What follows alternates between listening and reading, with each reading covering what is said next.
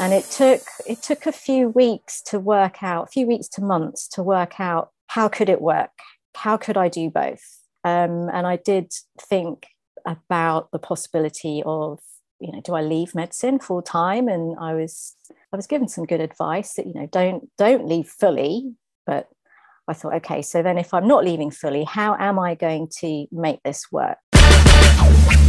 Welcome to today's episode featuring Dr. Nooshin Barmania, who is a consultant respiratory physician and strategy advisor in healthcare and medtech. So why are we actually doing this episode, which focuses on finding health tech opportunities when you are a busy doctor on the ward or in your clinical practice, and you don't really have as much time as you would like to really uncover some of these opportunities, as we know are not readily available on the market. So today I'm really excited to share with you Nooshin's story about how, as a respiratory consultant, she managed to bag her way into a medtech company as a chief medical officer.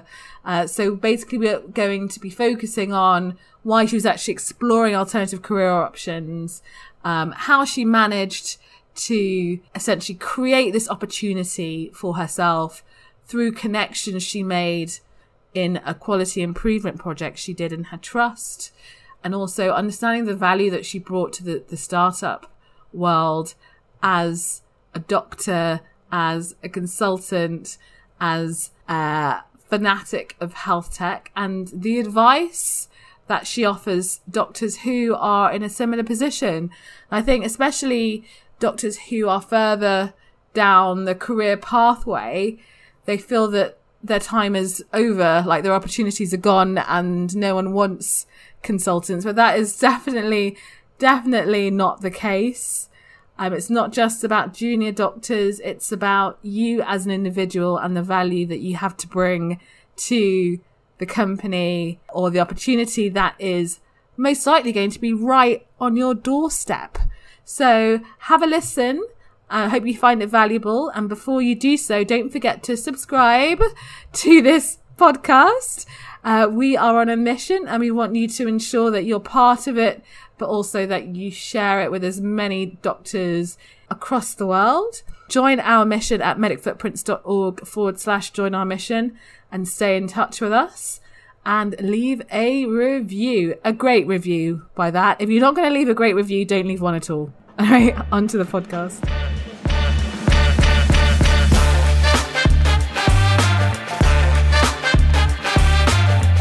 Let's face it, burnout amongst doctors is sky high, and we're actively seeking other ways to make the most of our transferable skills beyond the usual career pathways.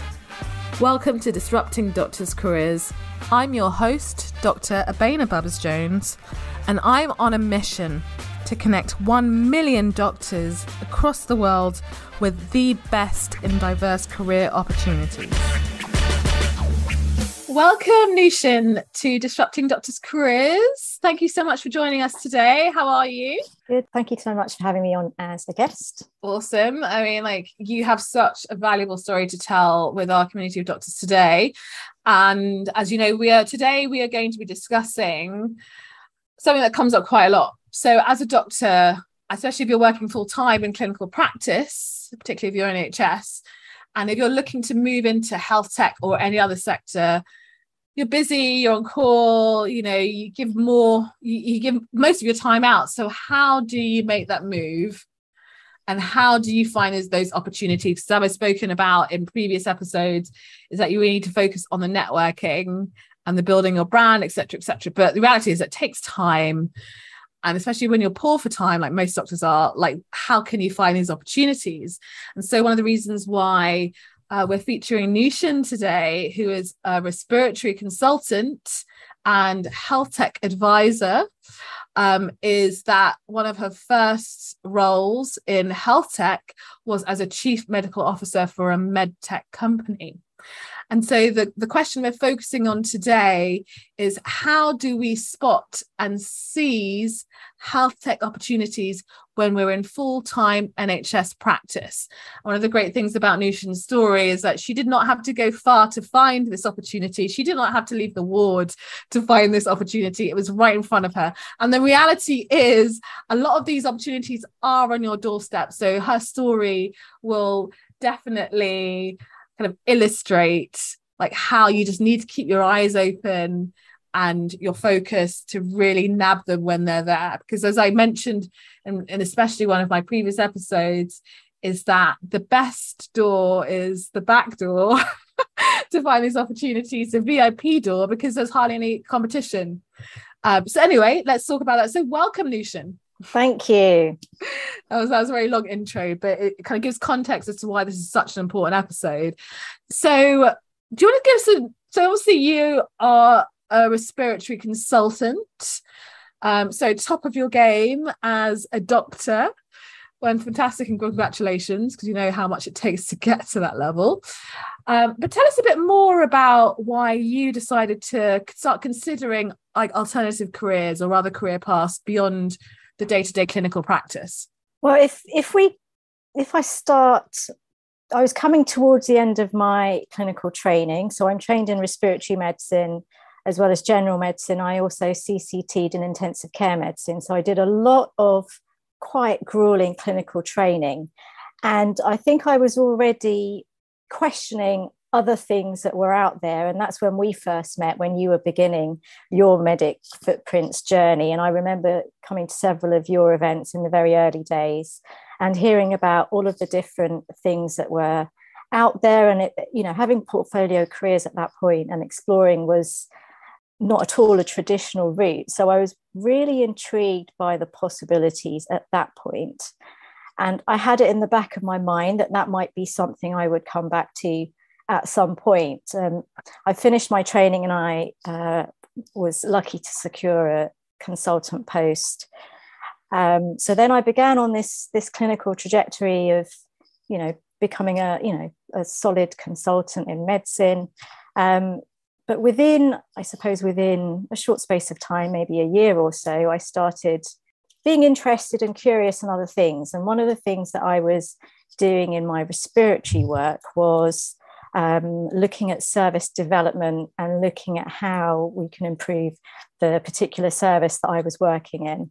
And that involved various things. It involved looking at patient length of stay. It involved looking at updating some of the specialist equipment that we needed. And it was through that I began, I suppose, project managing a quality improvement type project. And this involved liaising with the IT team, medical device companies, clinical biochemistry.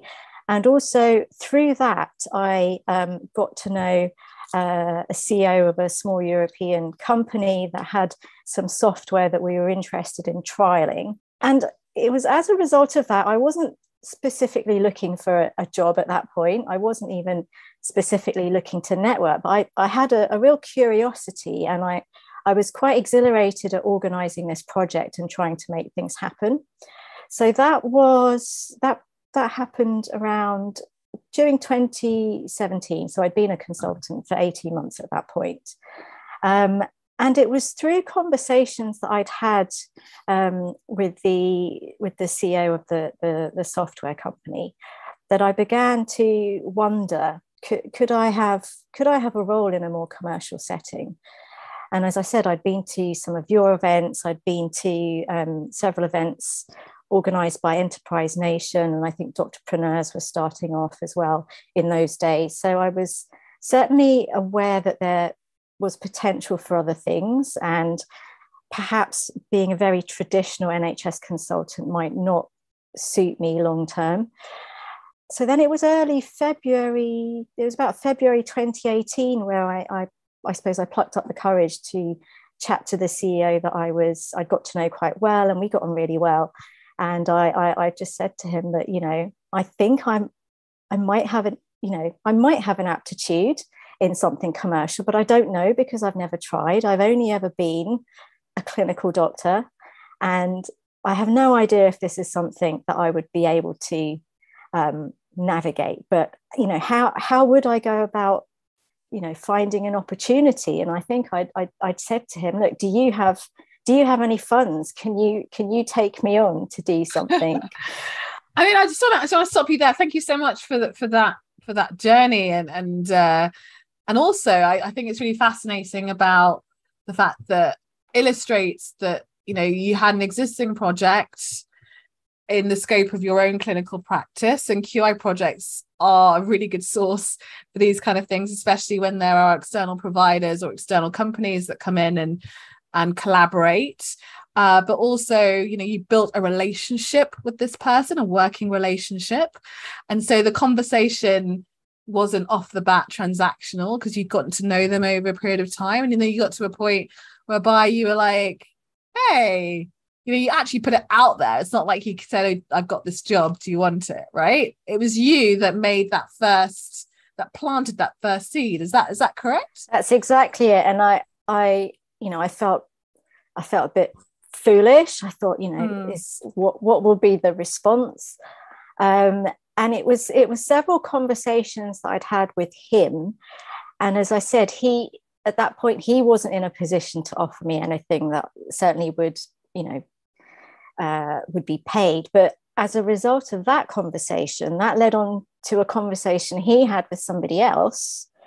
And as it happened, they weren't looking for a chief medical officer, the company that I joined. They were looking for a research nurse or a research fellow full-time to oversee and have a UK base for 2 clinical trials that were running here in the UK, predominantly in London, which was to do with machine learning and AI in the ICU in relation to patients who are mechanically ventilated.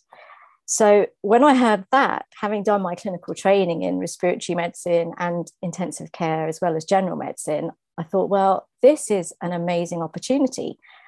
This is something that can use all of the clinical skills that I worked so hard to get under my belt, and I can, be involved in some clinical trials, and I knew that this was going to be an exciting new area in the future. So there were several conversations with the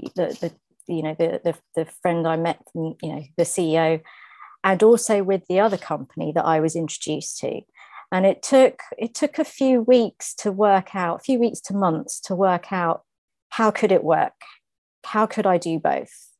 And I did think about the possibility of, do I leave medicine full time? And I was given some good advice that, don't leave fully. But I thought, okay, so then if I'm not leaving fully, how am I going to make this work?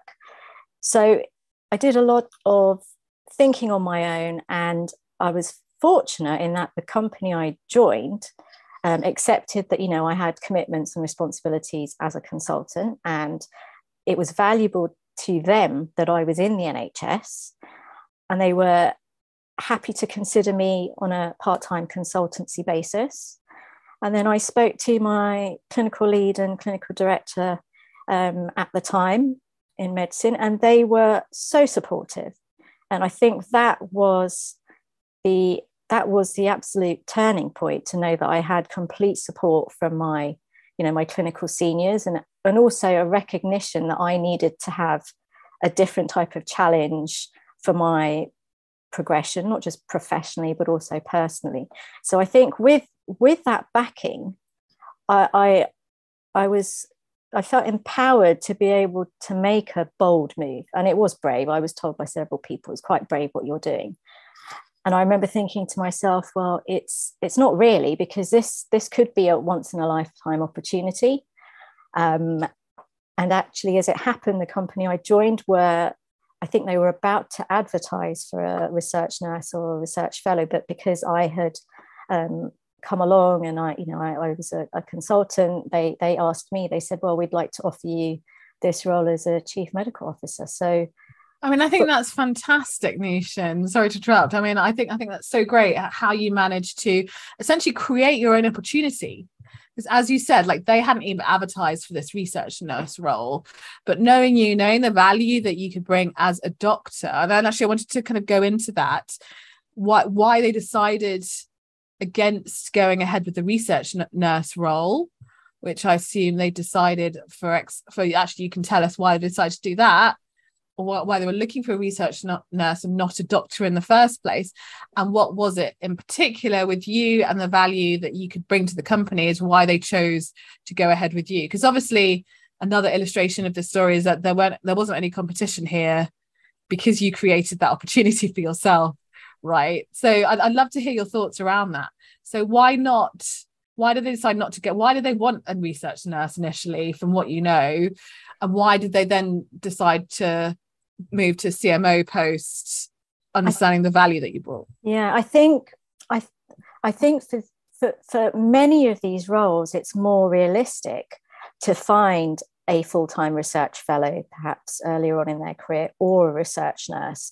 And there are, maybe now there are more, but I think at that time that it's certainly not the norm for an NHS consultant to have a portfolio career in the same way that, for example, general practitioners do. So I think being able to say, yes, I am a consultant, I can commit to you, 3 days a week because I have other commitments in the NHS, was helpful. And when it came to the liaison I did and interactions with the other hospitals, there were several hospitals in London I was interacting with, and also in Europe. I think being a consultant with an intensive care training background meant that there was a common language which gave me a head start. I mean, not to say that a research fellow or a research nurse wouldn't have had that, but I think I was also just quite bold and quite brave that I have to take this opportunity, and I don't want to look back and regret not trying something.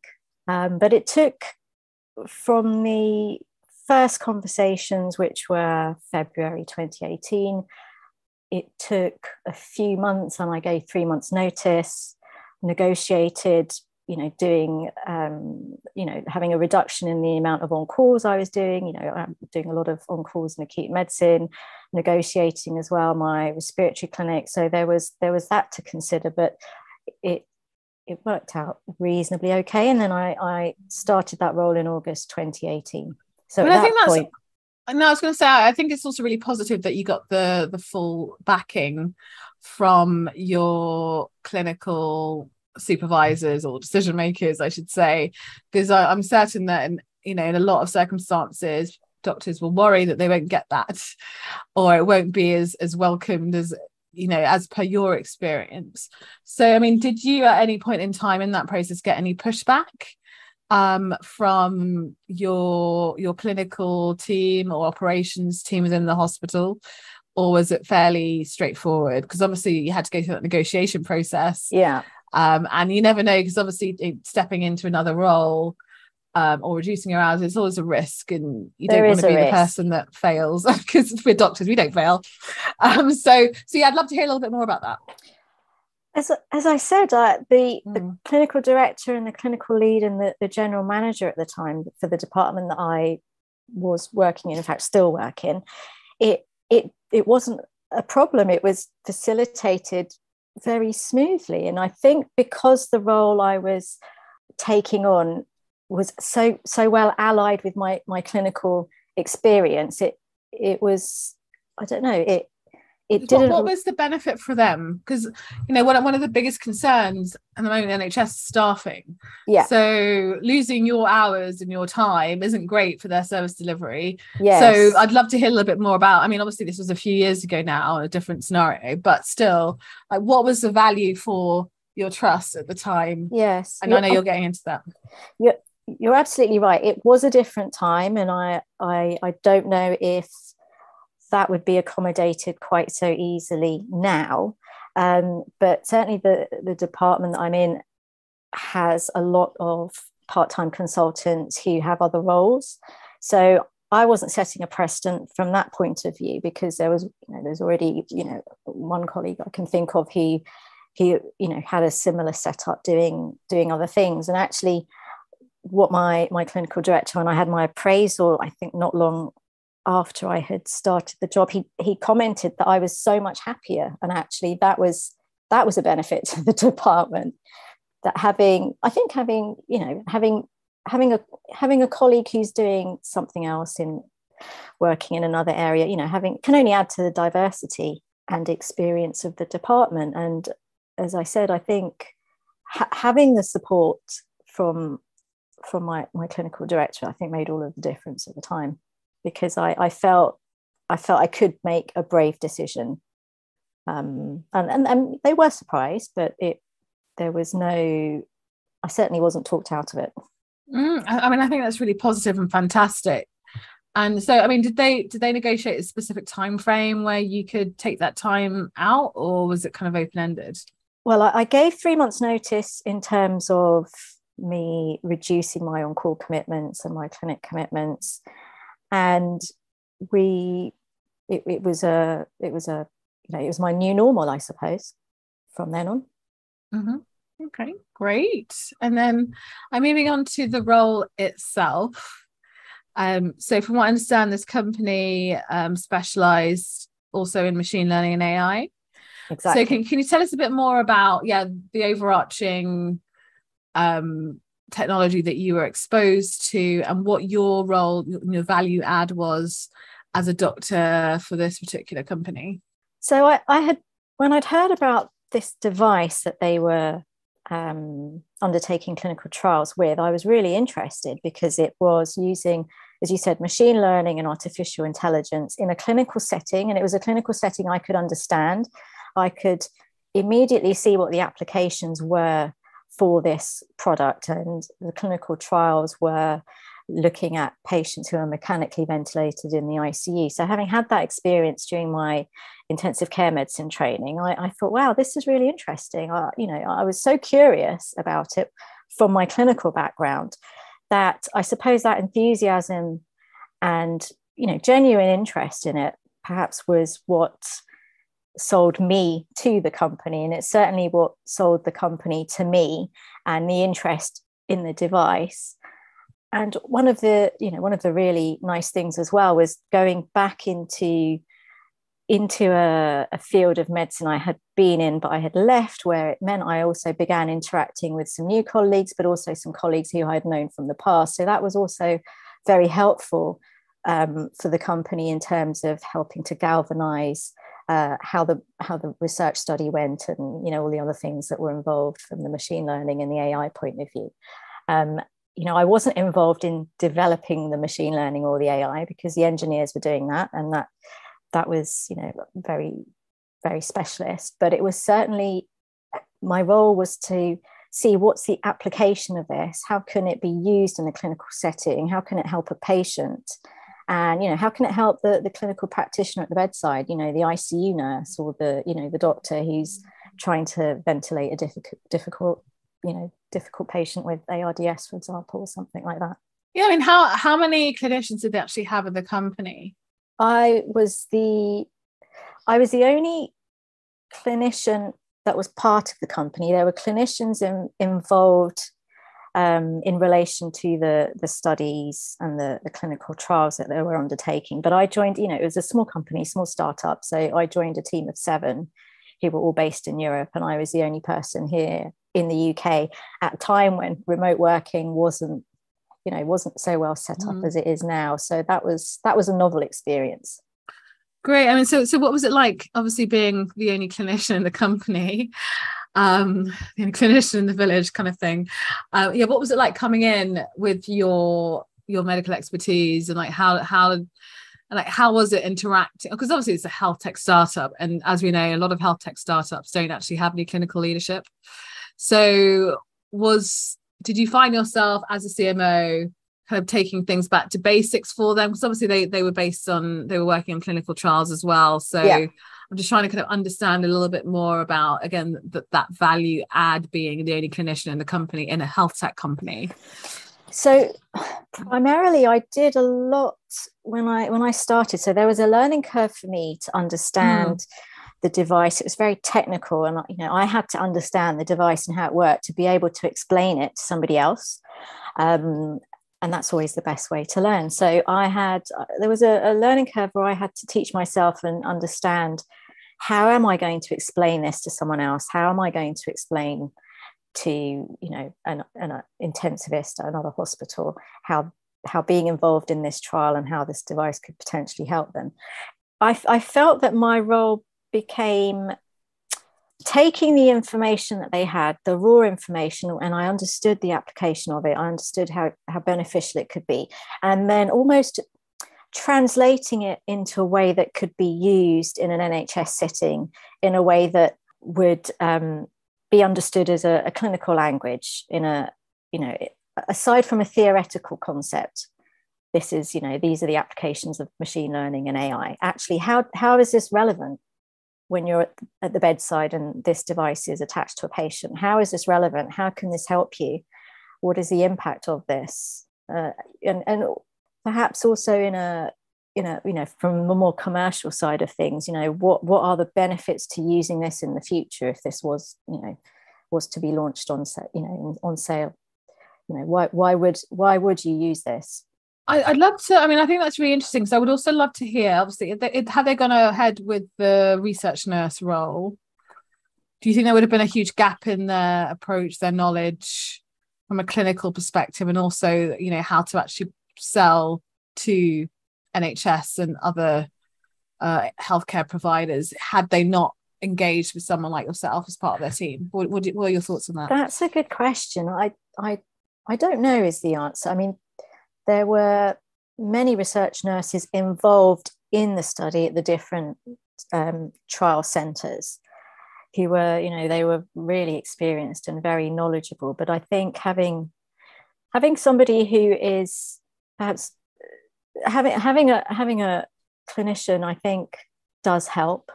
Perhaps I think because I had exposure to so many different trial centres, and having that overview, I think, was quite helpful. So I was, it wasn't just one trial centre. I was involved in recruiting additional hospitals and additional units and delivering training elsewhere.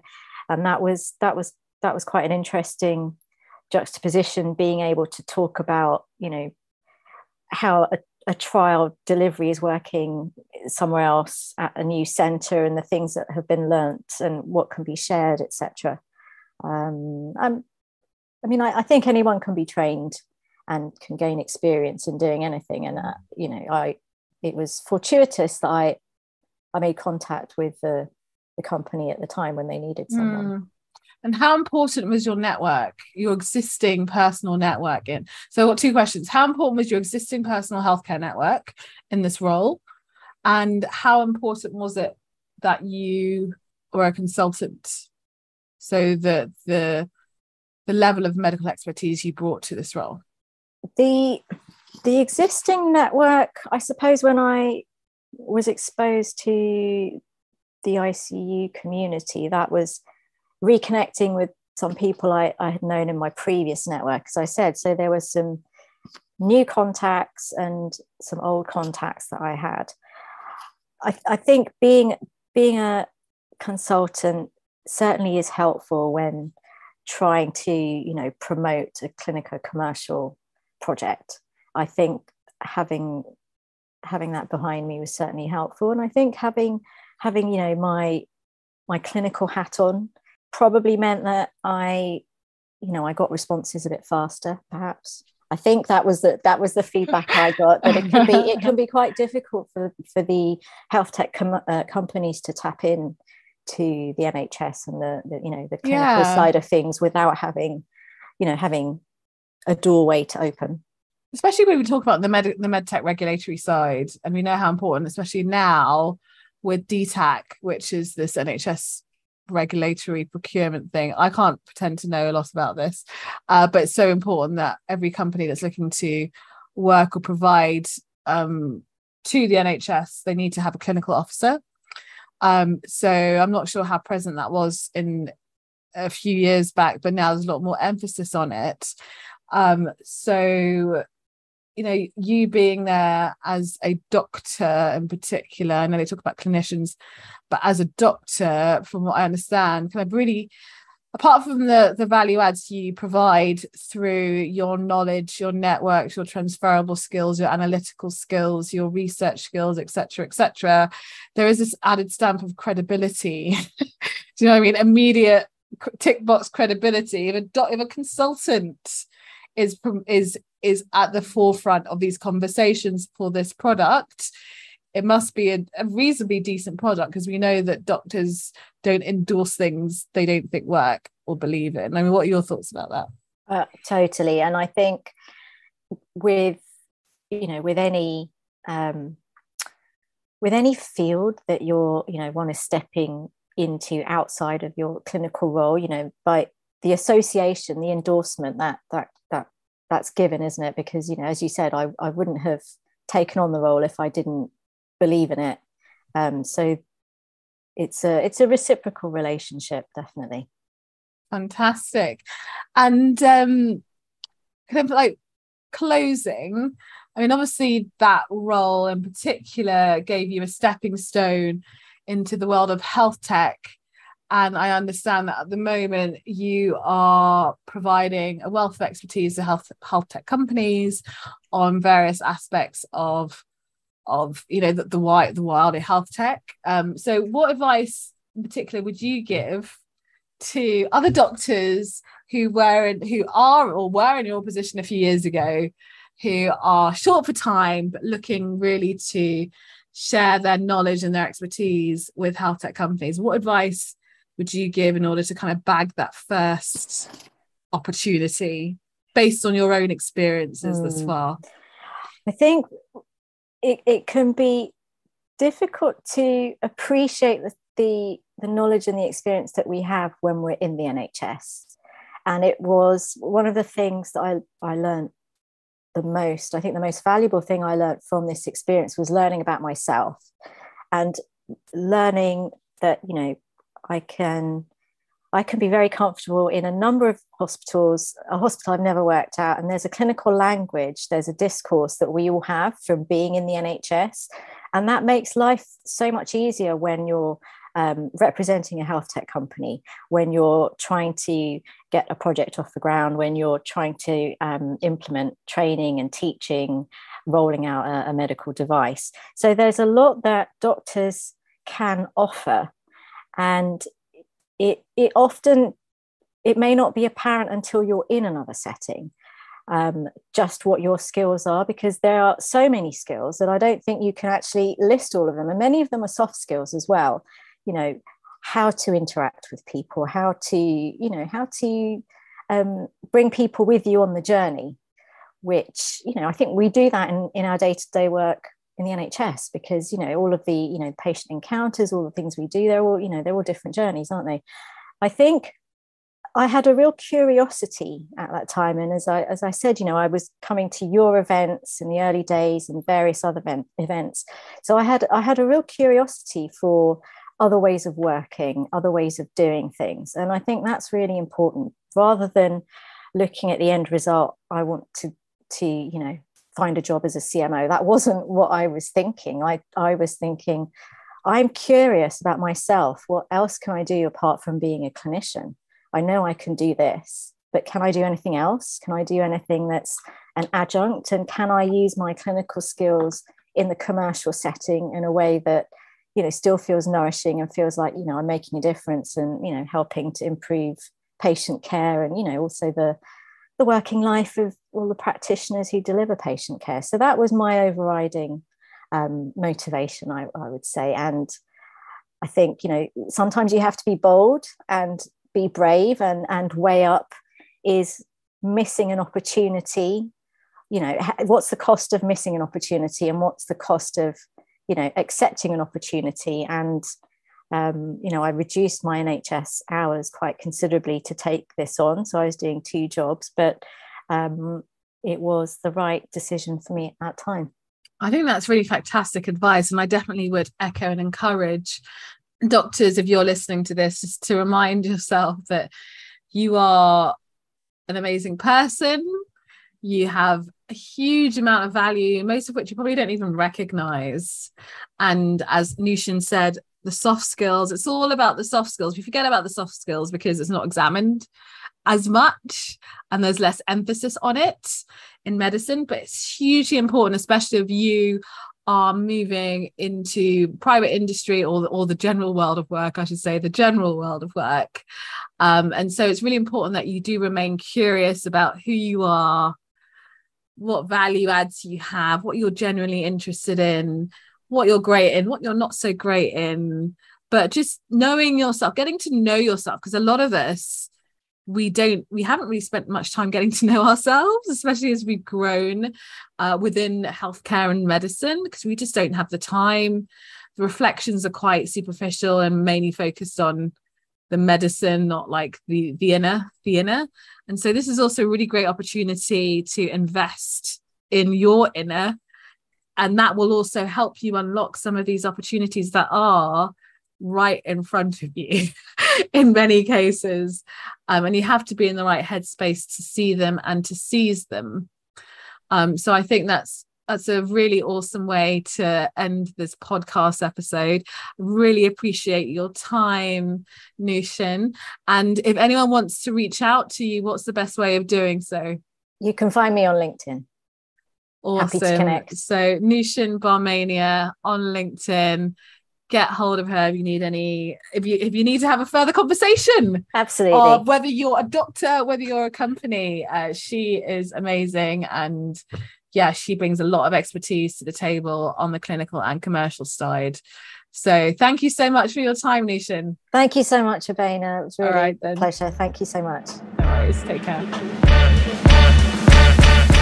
Well, wow. What I forgot to add, or what we both forgot to add, is actually in that journey of progress, wherever you're going in your career, it's important to embrace the uncomfortable. So in Nooshin's story, she talked about that she had the courage to just make a proposal, which eventually went to an amazing place. But she had to kind of go through that really uncomfortable hurdle to even make the ask. And I would say, as a doctor, if you are putting yourself in situations that make you slightly uncomfortable, but also quite geared up, that it's the right place for you to be in, and it means that you are making progress. So don't forget that in order to achieve any change in your career, you really have to be looking at stepping outside of that comfort box and moving forward. So I hope you found that really valuable. Please stay in touch with us if you have any further questions for our team, or there are any companies that you feel that we should be working with. Make sure to email us at team@medicfootprint.org. Don't forget, we've got loads of other episodes from the past and the future, so stay tuned.